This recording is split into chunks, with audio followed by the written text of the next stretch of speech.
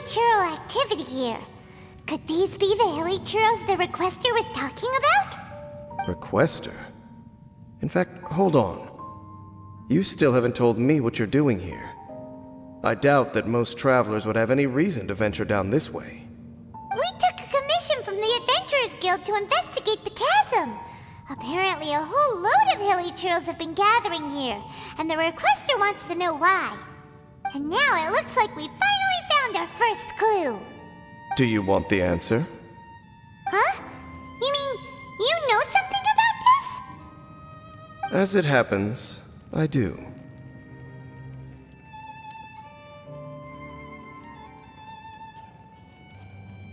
It's understandable that you did not perceive anything unusual. What makes this place so strange is that the environment here weakens the effect of the curse. The curse? Oh, Paimon remembers! Last time you guys were saying that Conria's people were cursed to immortality or something. For centuries, I have suffered daily from the curse that was laid upon me. But here, I suddenly feel a small amount of relief from this suffering. And right here, right now, I can feel my body sending a strong message to me. It is telling me, stay. So, this place weakens the curse? That's pretty incredible. But how? That I shall need to investigate. But to the best of my knowledge, the Abyss Order does not have the technology to achieve this. Indeed. Do you know why hilly churls wear masks? It's to hide their appearance, lest they catch sight of their reflection in a body of water. Compared to how they remember themselves, it is a terrible sight to behold, one that causes them great despair. The curse of immortality denies death to those afflicted with it, and yet, it does not truly mean that they will never die. So, you mean, there's a way to undo it? No. I mean that the body and soul will continue to be eroded until they are virtually non-existent, even if death is not the form that this erosion takes. When the hilly churls realize that the end is nigh for them, it seems their instinct is to seek out a calm and dark corner of the world in which to finally say goodbye to the centuries of suffering they have endured. And of all the places they could lay down to rest, one that can ease the effects of their curse would surely be their first choice. Wow. That's so... Conversation's over. Brace yourselves. What is it? We're under attack.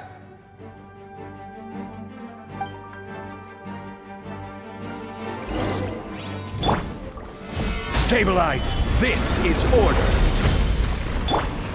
Animal test 6308. Stand clear. Life goes on.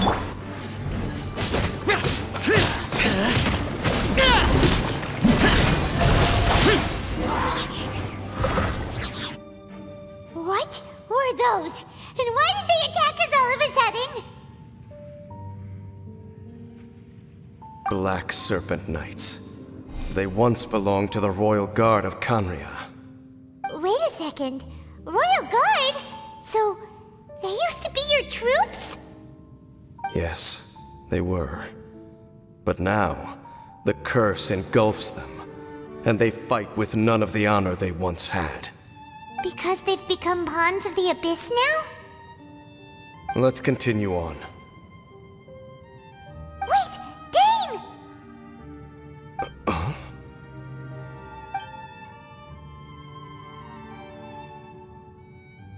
Seems we missed one.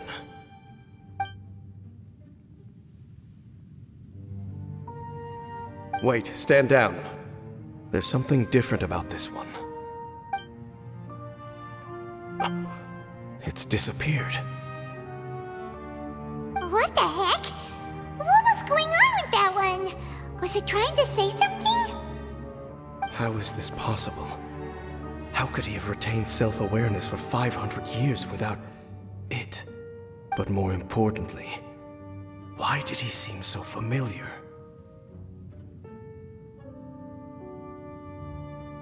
That would be a miraculous outcome indeed for a cataclysm that brought total doom and destruction. Or perhaps it was just a coincidence. We should press onward to the city.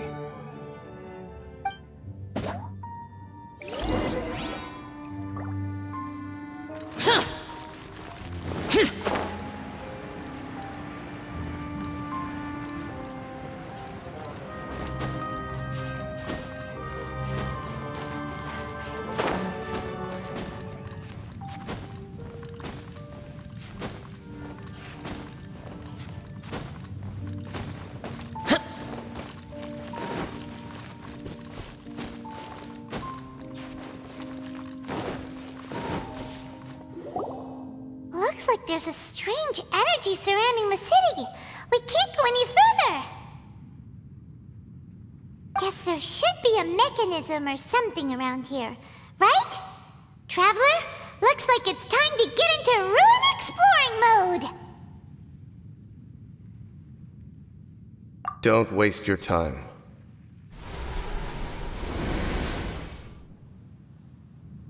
Huh?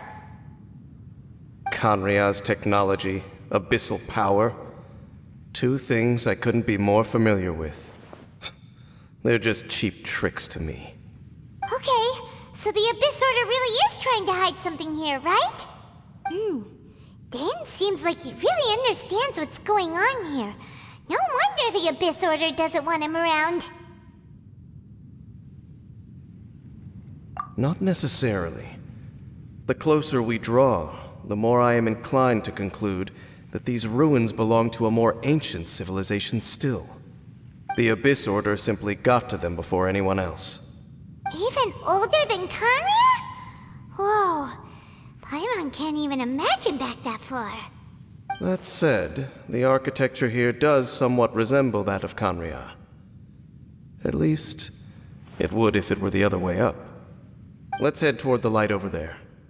Mind your footing on the way ahead. It's a long way down.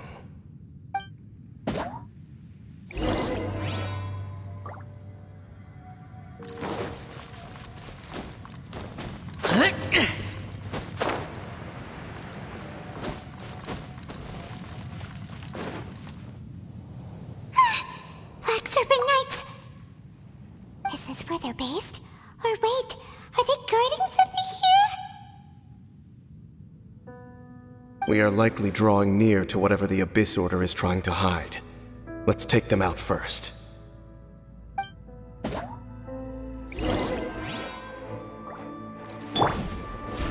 Solidify! Absorption test. Animal hypostasis at your... Nice. Sacred name. Fortune preserver. Lament! Here! Worthless! Here! Worthless! Hey, look! Vines! You should be able to climb up, right?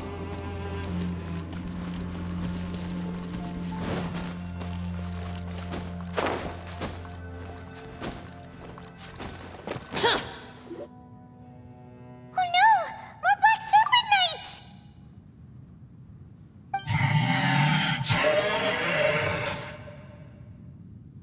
Huh? They're not coming after us! Are they just trying to scare us off? Huh. These knights seem like they're hiding something behind them. Hold on, I think they... They're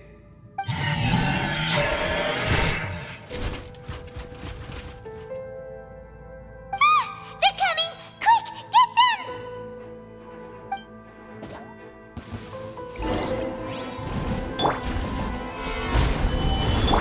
Stand clear. Leo or Brian. Animal test 6308. Absorption test.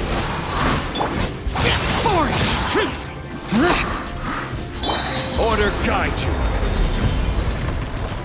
Solidify! Swirl. Mark 2. Whew.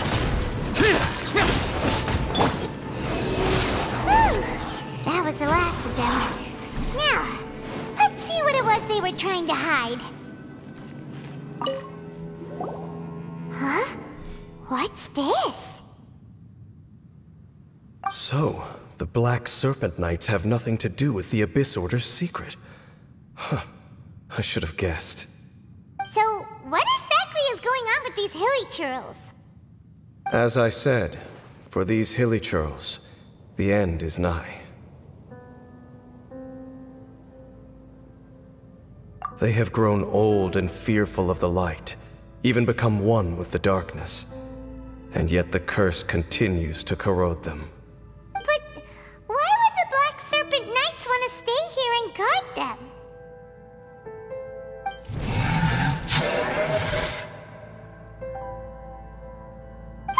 More of them are closing in!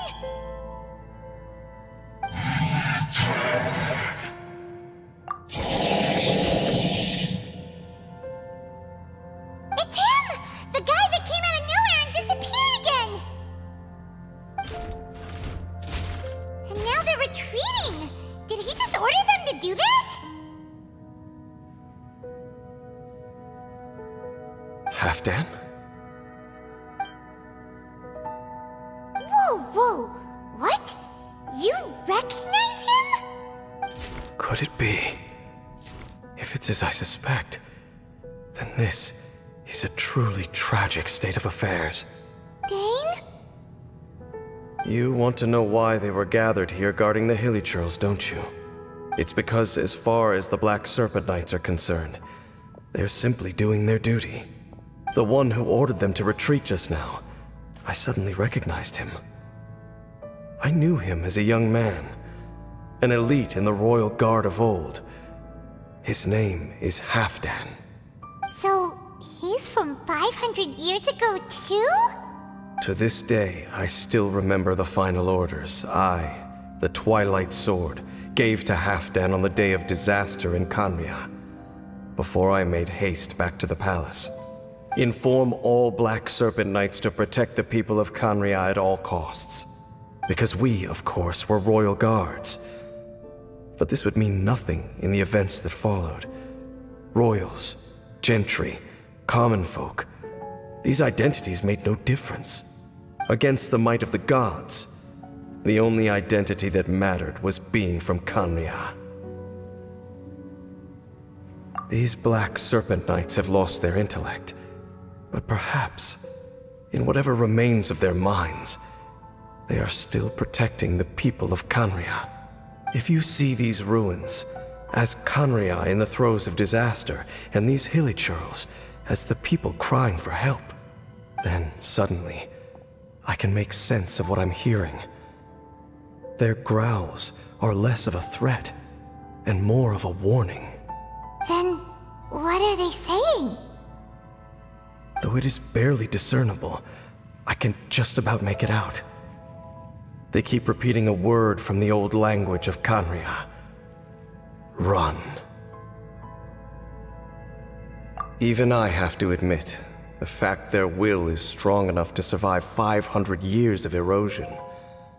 It is nothing short of a miracle, born from hopelessness. Oh, so Paimon had them all wrong. It doesn't matter. Even I took them for enemies for a moment. Let's keep heading toward the light at the top. I believe the Black Serpent Knights will no longer try to stop us.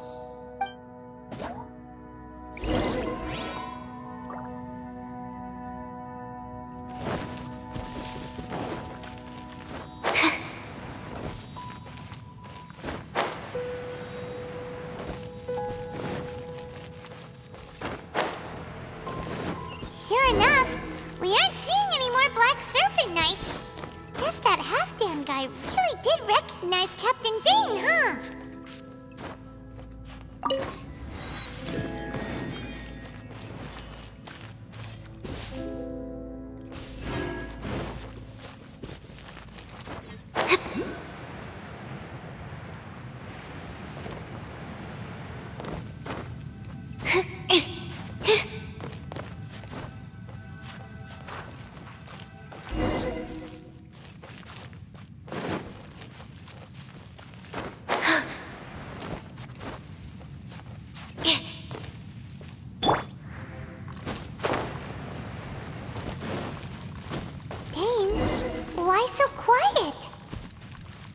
just thinking, nothing more. If you're trying to console me, I can assure you there is no need. Fine.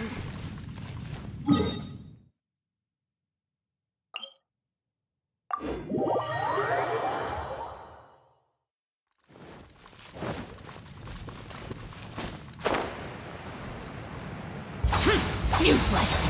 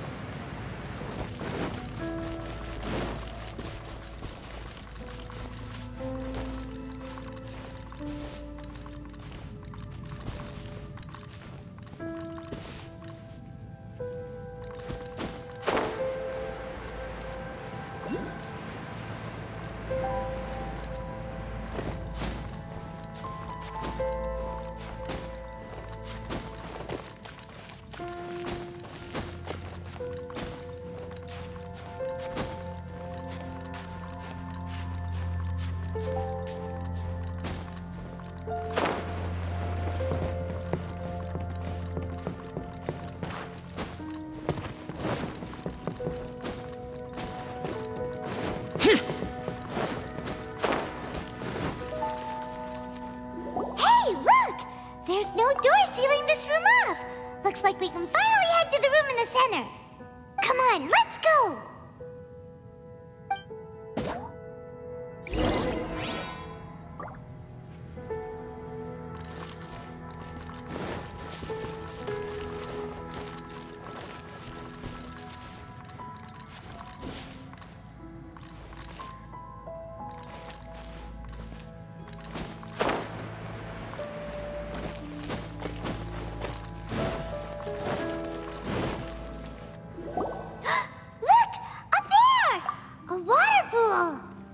Even the water pool is upside down.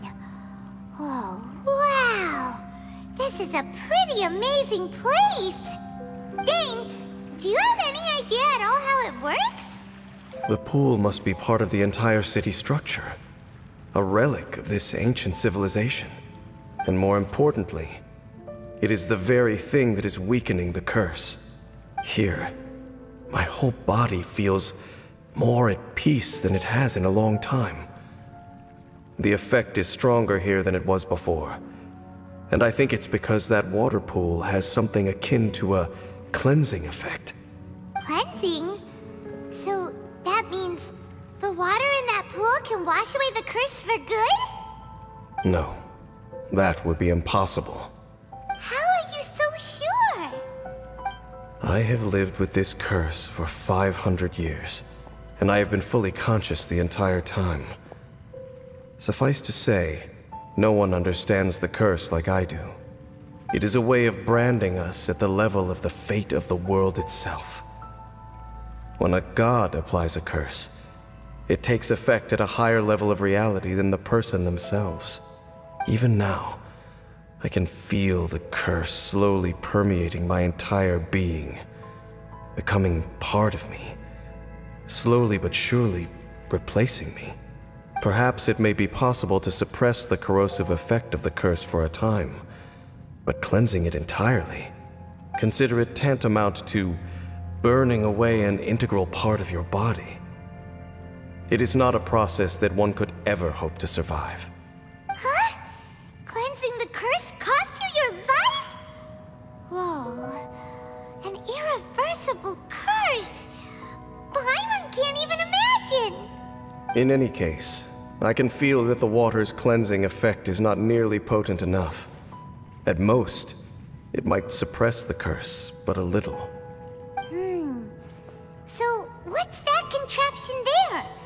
It looks kind of out of place. Frankly, I have never seen a device of this design before either. It is not unreasonable to suspect that it could belong to the Abyss Order. But what could they be planning to do here?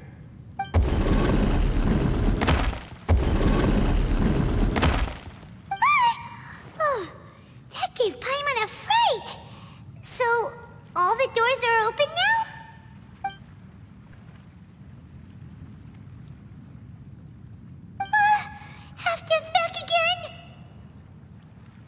Halfdan, do you have something to say to me?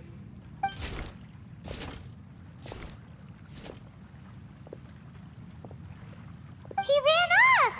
But he didn't disappear like last time. He's indicating that we should follow him. Are you coming?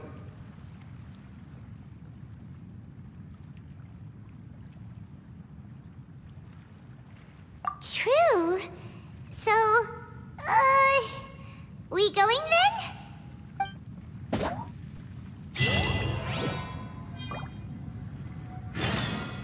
then?